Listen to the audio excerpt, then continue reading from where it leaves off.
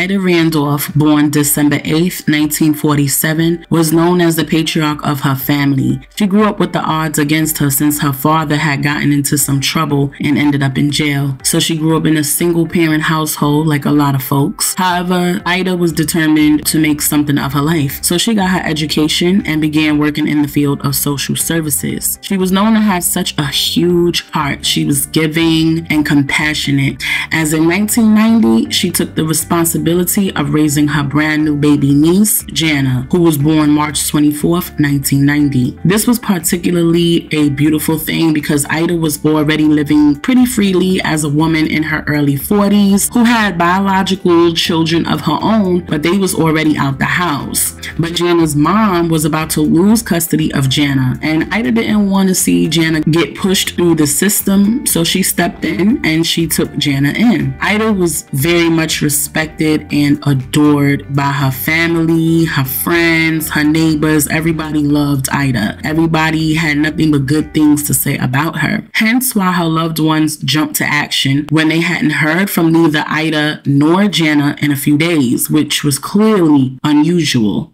Apparently, after not hearing from the mother-daughter duo, Jana's cousin, Mecca Scott, and her brother, Marcus, decided to go to Ida and Jana's home at 2794 Valentine Avenue in the Bedford Park section of my city, the Bronx, New York, to check on them. And when Mecca and Marcus got to the apartment, they knocked on the door, but nobody answered, and they wasn't able to get into the apartment. So in a panic, Marcus asked Ida's neighbor, a woman named Fatima Diallo, if he could go through her apartment window to get into Ida and Jana's apartment, or to at least see what's going on through the window. I don't know how many of my viewers are familiar with the apartment buildings and the fire escapes, but here in New York City, if you live in one of those like old tenement buildings with a fire escape, you usually share your fire escape with a neighbor. So that's how he was able to ask the neighbor for her help with that. So when he asked if he could go through her window, she agreed. And so he climbed onto the fire escape and he looks through his mother's apartment window and he sees Ida laid out in her blood with blood spatter all over the place, and she's in the bed. Now, according to the neighbor Fatima and the cousin Mecca, Marcus had returned to the building hallway distraught. He was screaming to the top of his lungs that he thought he just saw his mother sprawled out dead. And that's when they called 911. And when police arrived on Thursday evening, October 3rd, 2013, they broke the apartment door down, and there's where they saw 65-year-old Ida and 23-year-old Jana dead in their Bronx, New York apartment. The women's bodies were found beaten and stabbed to death. They were bound with duct tape in two separate bedrooms of the apartment, and Jana being naked at the time. NYPD said it was the most grotesque, gruesome scenes they had ever come across. Now, at the time of the crime, many people immediately believed that Jana's ex-boyfriend, who was 23 years old at the time, his name is Andrew Scott, had everything to do with the murder, including Jana's uncle Randy Hill, who took to Facebook to express his grief, saying that he lost his aunt and his niece to some drug-dealing fake thug wannabe. And anyone who thought Andrew had anything to do with Ida and Jana's death were absolutely correct. Andrew had everything to do with these murders.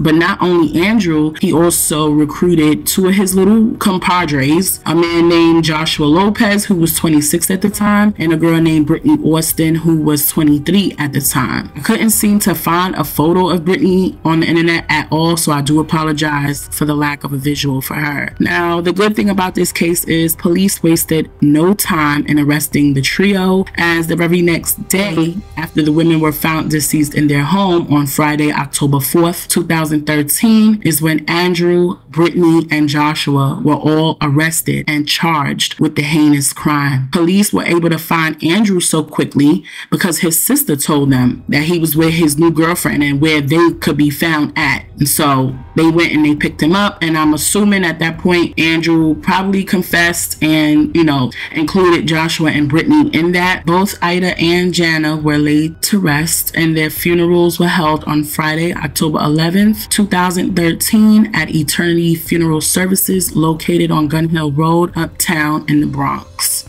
But what are the details of this story, and what happened, and why did this happen? Why did Andrew do this to these women? The details will be included in the uncensored version of this video on my Patreon. As you know, YouTube censors everything, and my video will get suppressed and thrown out of the algorithm if I include the details. That's how heinous and gruesome the specifics of this story is. Jana was fed up with Andrew and his shady ways in their relationship. The two of them had been together for 7 years, making them just teenagers, probably juniors in high school when they started dating. Now, Andrew didn't necessarily come from a wholesome home with love and support the way Jana did. So Ida, once again with that huge heart of hers, provided Andrew with the love and guidance she felt he needed so badly in his life. And in 2012, Andrew moved in with Jana and Ida. Things between the couple had become rocky,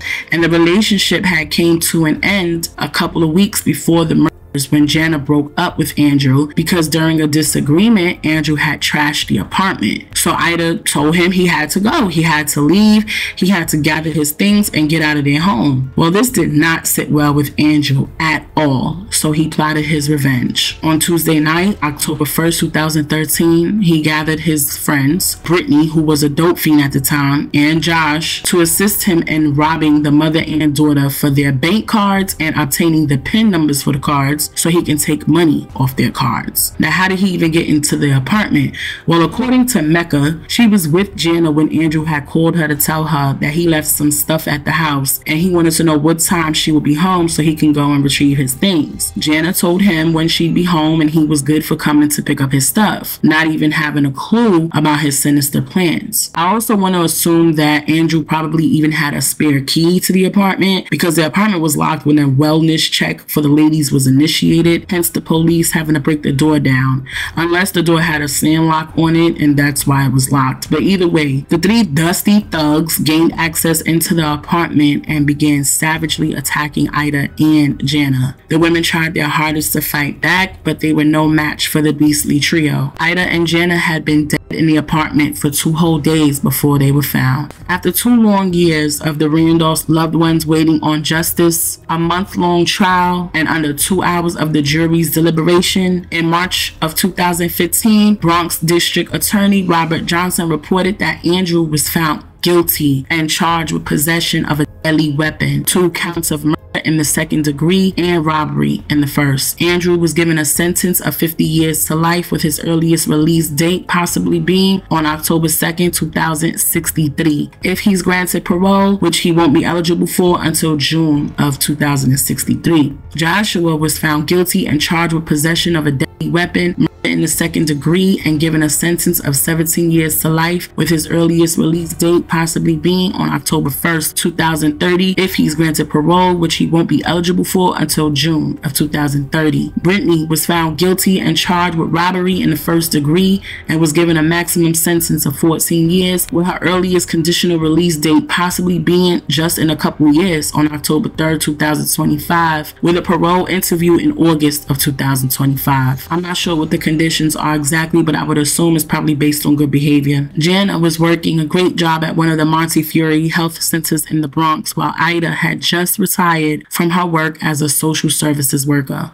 She actually told Jana that she was going to move out and leave the apartment to her and Andrew so they could have their independence and a place to call their own. Ida was ready to just enjoy the rest of her golden years peacefully, but instead, her and Jana's years were cut short behind a bum who couldn't take rejection. Now, according to Jana's cousin Mecca, she said that the 2 women had endured abuse from Andrew plenty over the years and tried to distance themselves from him whilst hiding the turmoil from everyone else. However, they forgave him every time he came crawling back. But this time, Jana decided that the relationship no longer served her, and with the support of her mother, you know, they took the trash out, the trash being Andrew. And I'm sure they would have never even imagined that after all the years of this degenerate being in their lives and living with them for a year, you know, breaking bread there with them, benefiting from their tender love and care, that he would ever even consider hurting them in such a vicious way. Thief? Yeah, but a cold-blooded murderer?